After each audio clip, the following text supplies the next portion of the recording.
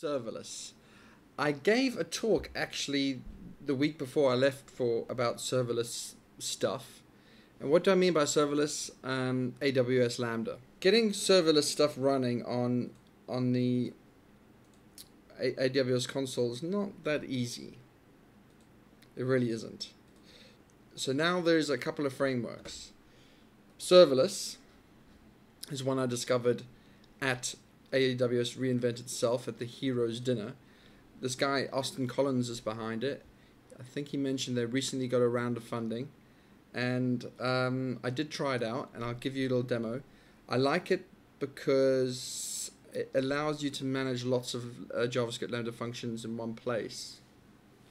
Another one that's and it seems quite polished actually. It's got some backing, right? It's got some funding. Apex is another one I have noticed before, and the reason why I've noticed it is because this TJ Holloway Chuck, is that his real name?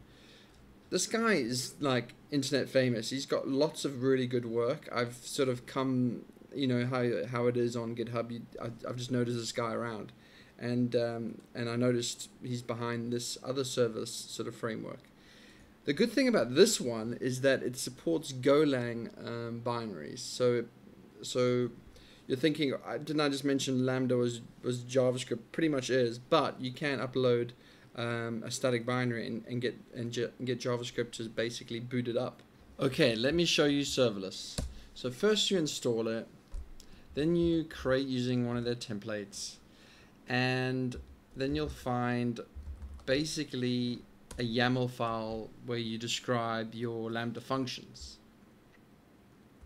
For me, I want to go to Singapore, Southeast 1. The function itself is sort of defined here. You set a handler for it, and the handler is implemented here. So I can go, go YouTube or something like that. And then once you set that stuff up, I think all you need to do is serverless deploy, and you're away. The thing with serverless, it does take a few seconds to get going, and it creates a stack, a CloudFormation template, sorry, and it creates an S3 bucket. I'm not really big fans of that because when I've been playing around with it, I resent having to clean it up manually. I'm probably missing a trick. But let me show you something else about serverless which captivated my attention. There's a Git repo for examples, and one of the examples is called AWS Node Serve Dynamic blah blah blah blah blah blah blah.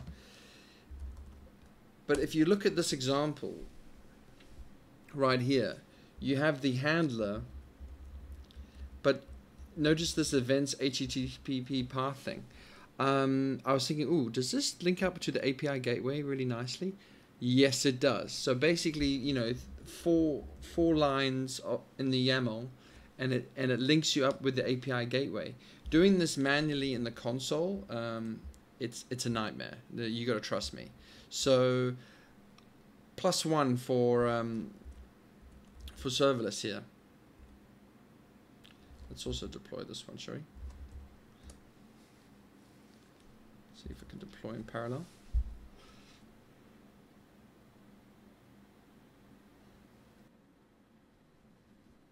It takes a bit of time. I mean, why is this 7.2 megabytes? Where did you get that from?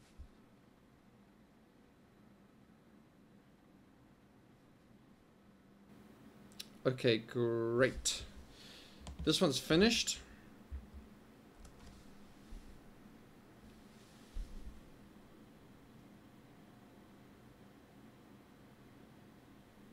Ooh, didn't like that one. Serve HTML, blah, blah, blah, blah, blah. Okay. Let's just call this serve HTML. Deploy. So here I've created a Lambda function. Come on, guys. Show me the Lambda function. I'm not too sure why it doesn't show up in code. But yeah, doing this all manually, as you may or may not know, is a bit of a pain. So what it's done here is pretty nice. Let's quickly get a taste of how how quick the iterations are.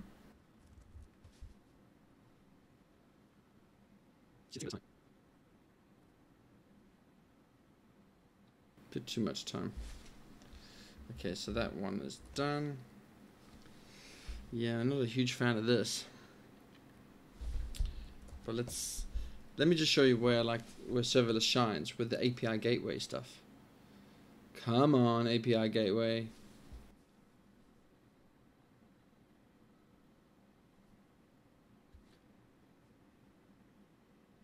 Okay, so check this out.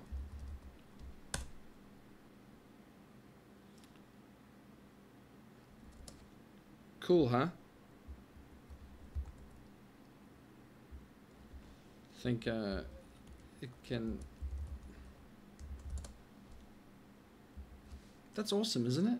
So serverless API gateway linking up in one YAML file. Kind of sweet. Right, guys, let me show you Apex.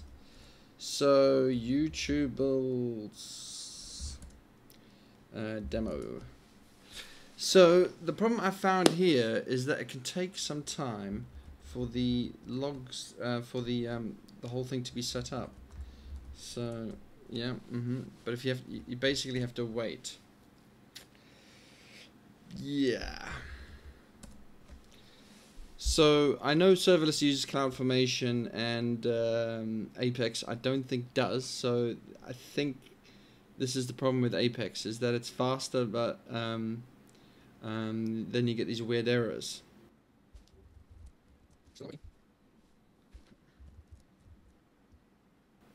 Has anyone of you guys fiddled around with Terraform? I was thinking of trying to use it with ECS. Right, so let me just show you what's in Apex. They give you, I like it because it's a little bit simpler, you know. They just give you this sort of handle in a sort of index.js individual file, unlike serverless. So let's just okay, now it's working. Woohoo! And then I think is it -f? Oh no. How do you okay, invoke what did I call it? Okay, the cool thing is you can just do Apex list here. Okay. Invoke hello. You know how quick is that compared to actually, let me just show you where it gets really fast when you're doing like deploy. That's quick, isn't it? That's really quick compared to serverless. You can even like roll back, which I found quite cool. I mean, that's really fast. I'm liking that a lot. Right, in the Apex examples, something I really like is that you can integrate Golang, as I mentioned. So I have my Golang binary here. I mean, I'm on a binary, my source code. I'm actually acting on like a raw message passed by the JavaScript shim. But like, you might be wondering, how does it all work? How does it all work? The cool thing is you can go apex build, and then you can have a look at the shim. You can see how it runs spawns the Golang binary. And it even includes the templates that I left with the binary. So I like the fact that Apex integrates well with Golang, but I do need to figure out how to like do an S3 copy once the process has been run. And I haven't really figured out how to do that, and Apex support community seems a bit lacking. So I'm thinking I have to do this all by hand, sadly. I'm impressed with Apex because of the speed of development, and I like the API. It's quite nice. So I hope that gives you a taste of what little serverless tools are out there, and I really hope to see more and see them improve, because I think it's easier to use these things than doing it by hand. Although I say that, but I'm going to have to do this Lambda function at work by hand because of this S3 business. I have to do the end of the Golang process. Ah!